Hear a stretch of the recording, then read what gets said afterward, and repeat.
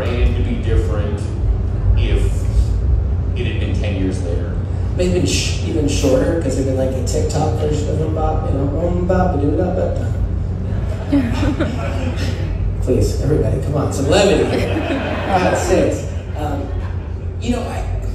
It would have been different, but I mean, if Christopher Columbus, if he was 300 years later, would his life have been different? Sure. I mean, he would have still been him. Whatever that DNA of that guy, that adventurer, whatever you want to call him.